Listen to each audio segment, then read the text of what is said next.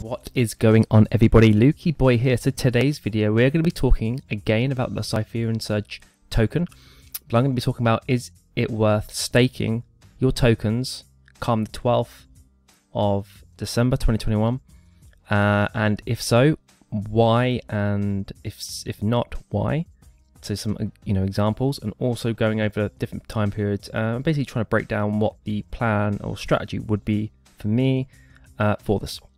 So let's get started. So as you can see, the Sipher Surge initial public sale is open for 13 hours. They actually have already raised more than they wanted. So yes, you're not going to get as many tokens, but that is good in my opinion, because it's getting more attention than not. Obviously, like anything, you don't want to have something that hasn't got enough interest. You don't want anything that has crazy over interest, because obviously that's not always the best thing. But it was 14 million, about $400,000 that they wanted to raise, and currently they're nearly at 19. Obviously that money is just going to go towards the team, developing the game, staff, hiring, blah blah blah, marketing, all that kind of thing, which is good in my opinion. Again, it's not financial advice, not financial advisor. Do your own due diligence. But I've sort of researched this company for a while. I know the team. I've looked at all the details behind it, the roadmap, blah blah blah. And for me, it's a very solid. Once you put all those pieces together, what is my valuation? That is a potential huge opportunity and a huge potential game coming up in the future for the blockchain gaming community. And so that's why I went and invested just 1 ETH. Obviously I don't want to go crazy on one thing. I want to have a nice spread. Again, you can always invest in their NFTs. You don't have to do all of this, but I'm going to have a dabble in, as I mentioned in the last video, a little bit of everything, because I believe in this project. I will play the game, I will get involved, and so yeah, that's why I'm getting involved with every step of the way, with them. So what is staking and what does it mean? Staking basically means that you can lock your tokens up from this period. It opens on the 11th, not the 12th. And basically you can stake it for a period of time. So you can do it between, I don't know where it says it, but 0 and 12 months. Here we go. You can stake it between 0 and 12 months and you get rewards. You get basically paid more tokens for staking. And that's usually used so that people have a reason to keep hold of the tokens. Of course, it's going to be used in game. It's going to be used in their ecosystem and their economy, their world economy, to do things and transact. But short term, the game is not out yet, and so it shores up the price, is what it does ultimately. It shores up the project. Now, you're like, how does it quickly? How does that work? If there's if there was no staking and it went, everyone sort of had their tokens, and I think I can't remember how many tokens, but there's millions of tokens. There's more chance that people will be selling when the price pumps, because everybody has the option to sell. When it's staked, if there's more incentives to stake, meaning the rewards are good, obviously that means more people will probably lock up their tokens, because the rewards are, outweigh what people decide to not stake it. And that means there's obviously less tokens to be sold and traded, which means that there's less chance to have crazy moves in price. Obviously, if there was 90% staking, there's only 10% that have it off on tradable markets, and that means there's only 10% of that money that can be sold, and so the price won't go crazy. And that's basically because if I wanted to sell, if let's say it doubled, I want to sell. Obviously, if someone was like, oh, I want to sell as well, but I want to sell now, they're going to just undercut me a bit. Because if I want to sell it at double the price, but someone's like, well, I don't mind taking nearly double, so they're going to go below me, and someone else will go below that. It's like, imagine Amazon arbitrage, penny under pricing, same thing. And so what happens is, the more people that want to get out because they want to, they see it double, they're like, yeah, I'll get out, and that's good enough for me. Obviously, the more people that are doing that, like with more sellers, the more chance the price is to keep dropping and dropping and dropping. Obviously, at some point, it will find its lowest. But if there was only 10% supply, think about it, 10% of the sellers are on there now. Yeah, the price normally stays higher. That's exactly the same thing. And so it's a good way to kind of shore up the price. And again, if the team have Sipher Surge tokens that they hold on to, if they want to sell some at a later date because they want to fund something, they'll be able to sell it, get more money, and they'll be able to actually fund it. If the price went to nothing because everyone was selling everything, then they can't, you know, it's not as like nice. It's not as good for them, you know, it's not as flexible for them to be able to sell, because they'll have to sell more tokens to get the money they require to do whatever they're pursuing. And doesn't mean they're going to be doing that, but you get what I mean. I'm just sort of roughly giving you some examples. So the two options for staking are standard Sipher tokens. You basically, there's 20% of the liquidity mining rewards for just staking your Sipher tokens, but you can do an ETH and Sipher split, as you see here, and you basically get rewarded more. And so you're basically staking ETH and Sipher, and that's just because it's on the Ethereum blockchain. You would sell Sipher into ETH. That's how it would work. You wouldn't sell it to a US dollar pairing. And so by having ETH in there, it just helps the liquidity pool. And you can go ahead and research that more if you really want to understand that. I'm not going to go into detail. And the longer you stake it for, as you can see here, the more weight you get, the more return in Sipher tokens. So again, that's a reason why potentially holding it or staking it up for longer is better. But you got to think to yourself, you know, if I lock it up for 12 months and it 10x's, I can't sell. Yeah, so you got to bear that in mind as well. And so, you know, how do you make a decision? Do you stake it or do you not stake it, or do you do it for a little bit, 6 months or whatever? And this is how I came to my conclusion. So I looked at some other games that are blockchain based, and that are, one's already released and one is not yet released. So if you want to actually see when this game is going to be released, there's demos coming here in April, May 2022. Another demo here. But this is where like crafting, PvE, some sort of brawl thing, open battle arena comes out. It's about a year. It's like 9 months to a year, depending on if they delay anything at all. And so I looked at something called Alluvium. Again, not out yet. If you want to see when it comes out, it is Q1 2022. Sorry, so sooner than Sipher Surge by about 6 to 8 months, depending on when it's released. And they already have a token. Yeah, so I wanted to see what the plan was and what the token looked like and all that kind of thing. Again, you can't always draw a comparison to the game itself, but I'm doing a comparison to blockchain gaming that have tokens that are looking like they're going to be quite big. Again, there's probably tons more games. I'm just going to keep it quite simple and just pick 2 for now that I can see that I know are decent. I actually went into, I don't think you can see it here, CoinMarketCap gaming tokens, and I just looked for, yeah, there's a lot of platforms on there, but there's also some games. And so basically this is a game, as you can see, it looks relatively cool. You know, I'm not going to go into videos and stuff.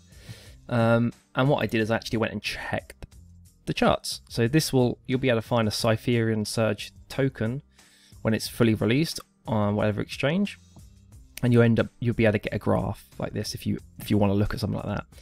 And it originally debuted at like a $415 per Alluvium, and now it's up at 1,307, and it went up to like 1,000. It went up to like 2,000. And you can just see here, this is from 22nd of September, 23rd of September. So we've got almost like 2 and a bit months since it's been released. And again, it is new, so it's more likely to have these choppy price action. What I mean by choppy, can we see it on the volume profile? Not really. It just means that obviously it's got to find its feet, so it's going to have more wicks, which means it goes up to that price in the day, but actually closes down here. So it went up to like 932 within that day, and it actually like closed the day at 676. Again, it did one here, it's done one on the first day, it's done it to the downside. So obviously it went as low as 1,100 a couple of days ago, but closed at 1,300, you know, and it's going to do that while it's a relatively new asset class. There's less money involved, you know, like definitely with the Sipher, with only like 19 million involved, it's not a lot of money. If there was hundreds of millions, obviously that's when you usually get a bit more of a stable price. No guarantees, of course, but overall, on average, you get a bit more stable price. And the less money, it just basically, if it's only 1 million in there, I have 500,000. I decide to sell half of it, like half of the whole money involved. You're going to see, like, I can manipulate or move that market because I'm basically playing with half of the whole market. If you have 300 million, that 500 grand is not so much, and so it doesn't move the market as much. So it's a lot of things need to find its feet. I just, if you want to see the percentage gains, top to bottom, 382.85%. Okay, but this game is not out yet. You can't really use this token.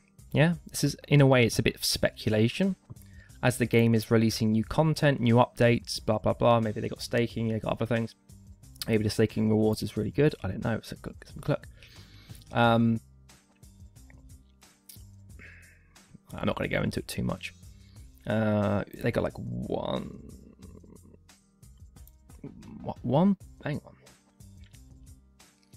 1.8 billion staked. Interesting. Okay, fair enough. Yeah, I'm not going to look into this too much, but you can kind of see a lot of these things have different things to get you to stake and get you to keep your token, so that ultimately the price can go up over time because there's less tokens available on the market, which means it's more scarce, so on and so on. So I looked at this and was like, okay, it wasn't out to Q1 2022. Cool, okay. Then I went and looked at Axie Infinity. Now this game you can play. Is it being out? It actually came out a good while ago, like the original version. They update it and change things over time, of course. You can go and look at it at your own time and look, figure out what's going on if you really want. But if you want to look at Axie, this is what it looks like. So it's kind of very similar. Obviously Axie's been out longer, so that's why it looks a bit different, but relatively it's the same. This thing, top to bottom, was about 1000% gain. Obviously now it's here. So you got to decide, that was July to November. You got to decide what, imagine if Sipher and Surge, imagine if you put in 4 grand and it went up 1000%, that's 44 grand now, but you can't get it out because it's staked. So you got to decide,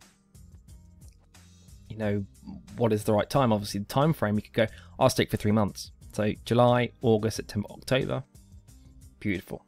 You get in the top, yeah? But you don't know that's going to happen. Again, you could stake for September, October, November, December the 23rd. We're not there yet. So you maybe wanted to get out here, but you couldn't. Yeah, it's still way better than that, but you get what I mean. And so the way that I'm going to judge it is that I'm like, wow, the game isn't coming out until about a year's time, give or take. Ethereum game is not out yet, but it's coming very soon. A couple of months, 3 months, maybe even less. And obviously the Axie game is out and you can use it, and you can trade it in game, marketplace, blah blah blah. So even though the Sipher says token could pump, it seems to me that closer to the game being released, the more demand for the token there is. Yes, you can get gains without staking, but for me, I think I'm going to lock it up for a 12-month period because the game will come out in about that period, in 12 months. And so, there's no guarantees that you're not going to, you could get something like this and be like, but this game's already out and it can be used, so that's why it's had bigger gains. Yeah. Something like Ethereum, yes, it's still gone really well, but the game isn't out yet. Yes, you might be able to trade on the marketplace already, but you still can't play the game. You can't still do anything with it as such in its full capacity. So I'll be thinking about the Sipher and Surge token and looking at the roadmap. Looking over here, the crafting, even the land isn't even going to be released yet. There's certain aspects of it. Another token, yeah. Oh, interesting. So another token public sale and emissions. So that'd be interesting. Oh, hang on, that's not another. Ather. Who knows? Who knows? Again, we can't see what that is, but in my mind, it's better to at least 6 to 12 months because the game is not going to be fully you know, yes, it's here, but really it's not until this whole last section. And so I want to be holding it for when pretty much the game comes out, or just before the game comes out, because just before the game comes out, a lot of people maybe want to sort of stock up because they're excited to start playing it, and so that could be a time to sell. There's no obviously perfect scenario, you just got to work it out for yourself. But I was taking into consideration the game that's released versus the price, which is here, which has gone up about 1,000% top to bottom. Then something that is close to the being released but not fully released, again, Illuvium, and then obviously Sipher, which is going to be further away. And so yes, you could have staked here. Sorry, you could have staked here, and you're locked into here. And actually, that's not a bad gain anyway. Yeah. But imagine if you bought in here as well, and at 400 and at like 800, you're like, oh my god, like it can't go up anymore. And then you cash out, and then maybe you want to buy back later, but really you can never buy back here, or even if it got up to here. And so in a way, I'm trying to paint a picture, because I also don't want to sell too early. I want to be doing it for long term. And again, I want to play the game. I want to use the in-game currencies and stuff. So it's more reason for me to hold. But again, emotionally, you can always, at some point, you might be going, that's 40 grand. Like, do I want to have 40 grand in this token? No right answer. You might be happy, that 40 grand, still 40 grand. Yes, it could be 400 grand, but of course, like in hindsight, that's always better. And that might be perfect for you. And I'm happy to have it locked, knowing that long term, I want to play that game, that long term game. And I want to play the game with the tokens. I want to use them. And so, yes, you might want to, I might see this, but I'm locked and be like, oh my god, but over the long term, I feel like it's going to be beneficial. And again, there's going to be lots of gaming tokens that probably do crap. And so you can't, you can compare it to others and go, well, how do you know it's going to do that? It could just plummet. Yeah, it could. That's the risk you take when you're investing early into certain things. And that's why I've done a lot of due diligence. And so there's a lot of people in the circle that I'm in, as is a paid NFT based group. And so that is, because Sipher are actually NFTs, and they've now, based around the game. And I also am collecting the Sipher Surge token, NFTs. But I wanted to come up, obviously, this is just about working out what about the staking. And so I'm going to probably look to stake for 12 months or 9. Yeah, I think if you can choose month to month, like literally you can do 11 months or something. The only thing I thought about a 12-month lockup is that if everyone stakes, and a lot of people stake for 12 months, as soon as that 12-month period comes, if the price is really high, and a lot of people are like, wow, this is a perfect time to sell, and obviously 12 months is the longest, and let's say a lot of people do that because they're bullish and they want to get a lot more free tokens, you could see a sell-off after that 12-month period that could bring the price down. But if you staked for 11 months, there's going to be less people probably doing 11, because most people go, well, what's the point doing 11? Might as well do 12. Yeah, well, I might do 11 so that there's not as many people sort of ending it there. And so if I wanted to sell at that point, I could, depending on how crazy or not crazy it got. And I'm probably not going to be late. Like, imagine cashing out and you go look at the price and it's gone down like 30%, and you're like, oh, you know what? Because so many people are doing already, like jumping ahead. Or maybe you're sleeping when it ended. It's like 3 a.m. Yeah, you could get up and you could do it real quick, but you get what I mean. And I just thought maybe that was a tactic I was going to also employ, because it's not going to be a massive difference in the weight of rewards by going 11 months, but also I'm protecting myself against everyone after those 12 months if it really skyrocketed selling. And so I don't, yeah, you kind of get what I mean on that point. And so I was thinking about doing that so that I can, it doesn't mean that there won't be people unlocking after the 11 months, but less people, I suspect. And it might be that a lot of people then go and restake again after 12 months, but it's like, you've got to weigh up what protection you want potentially. If it turned into 100 grand, I don't really get from like 4 grand, which is about 1/8. I'd probably take it, even if it does double or triple. Like, you got to work out is that amount based on where you are in life. That's how I'm doing it. Would that benefit me more to have it to do stuff with than holding it and it maybe goes to 500 grand or something? You get what I mean? Like, being a maybe forever. Yeah, you might hit it once or twice in your life, but all the other times you might end up never having anything.